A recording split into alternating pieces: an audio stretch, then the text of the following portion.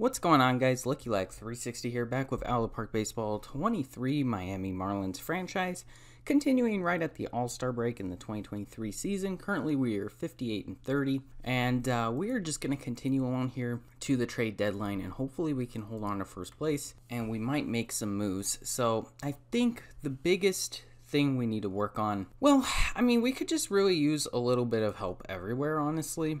Trevor Rogers is out for 4 to 5 months, so there you go. Good thing we got Max Scherzer, because now Scherzer fits nicely right in that rotation, and he's actually pitching good. He has 6 appearances, 1 start, 12 innings, 1.42 ERA, so he's doing well for us there. We're gonna call up this guy. So we have our 2 international free agent guys that we signed up, and so far Hawan is not doing too well in 3 appearances. We'll see how Takuchi does, but I think this team just needs a boost maybe in center field. Gavin Lux isn't really putting up good numbers, and then maybe another bullpen arm. So let's see what is out there. We're gonna look at the trading block. We need an outfielder, and it looks like Shohei Ohtani is obviously the top, although he doesn't really play outfield. He's mostly a DH. Jesse Winkler. Now, I did look into trading for Ohtani, and I saw that, you know, if we threw in Bauer and we threw in Jimenez and a bunch of these other guys, we could get Ohtani, but that's a high price to pay for Ohtani. So I think we'll wait on that. Especially, I mean, I would do it if he was locked in, but he's only signed through this year. So he's going to be a free agent. So again, that's really a lot. Jesse Winker, I don't know. He's 29. Again, he's a free agent. I don't know if I want a rental. Mitch Haniger has an additional year. And boy, Haniger has a lot of power. I mean, he hasn't really showed it since we started this franchise, but coming off 2021 with 39 home runs. He's got a lot of power. He is 32, though. Mark Canha is 34. Garcia, Ian Happ. Ian Happ might be an interesting move, although he is a free agent as well. Forgot about Max Muncy. Mitch Haniger or Winker. Let's try for Winker. Let's see what we can get for him. We can trade Cavaco. I really like Cavaco, but for Winker, it makes sense. Let's see if we can have them pay for any of it. It's like we can. So we get Winker for free. And we're trading Cavaco. So that will boost our outfield offensively. So that's pretty good. Let's see, in terms of bullpen, who is out there? Let's take a look at the relievers right now. Liam Hendricks is available. Ken Giles, Alvarez, Boxberger, Clevenger. Interesting. I wonder what it would take to get Hendricks. Way too much.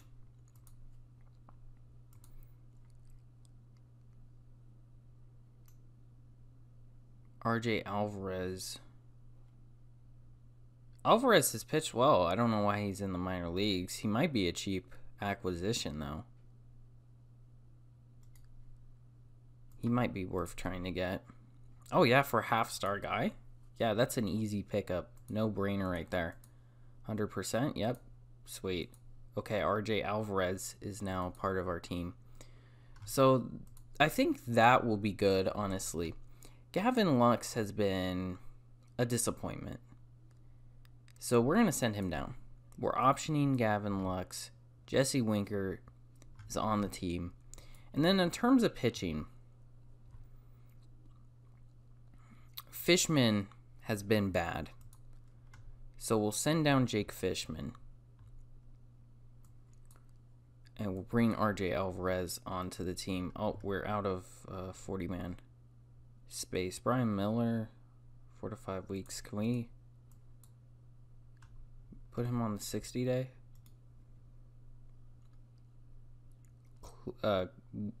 If we transfer him to the 60-day, it removes him from the 40-man roster. So we'll get that spot without actually having to put anybody on waivers, which is super nice. So Alvarez will go in the middle relief. We'll make Takuchi our lefty specialist. And then in terms of our lineup, I guess Winker will play center field. That's terrible defensively, but I don't know. I mean, what else are we going to do, really? We'll put Winker 5th, Martinez 6th, Escobar 8th. I think that will work out. That's probably the best offensive lineup that we could put together right now. So that is how the team is looking here. And it wasn't quite the trade deadline. It's July 24th, but that's okay. Gives us more time just in case there's injuries. So currently we are 60-34 in first place, gaining ground, which is good. John Curtis, Antonio Gomez, and Serrano for Mesa.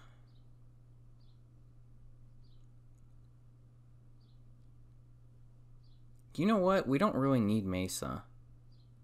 I'm going to accept that, actually. We'll take that deal. That's not a bad deal. I could have probably got more, but you know what? We have an extra bullpen arm. We're just going to leave him at the designated for assignment area for now, and then we'll call him up as need be. Scherzer's out for 1 week. He's been pitching really well for us. We'll put him on the 15-day DL just to get him some rest.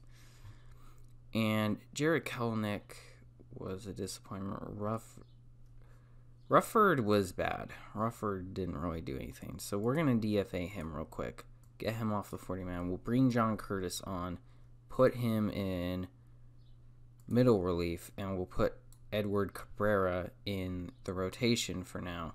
And give him a couple starts. Now, if you remember, he got 15 starts last year. He was really bad. But in the bullpen this year, he's been actually pretty good. So we're going to give him a few starts and see what he can do for us while Scherzer's down. We got a trade proposal from the Tigers, Bracco for Andrews. Again, that's not a bad deal. I mean, I could use the bullpen arms, so we'll take it. All right, that will do it for this episode of the Miami Marlins franchise. Be sure to like and subscribe, comment down below if you have any suggestions, and I will see you guys for the next one.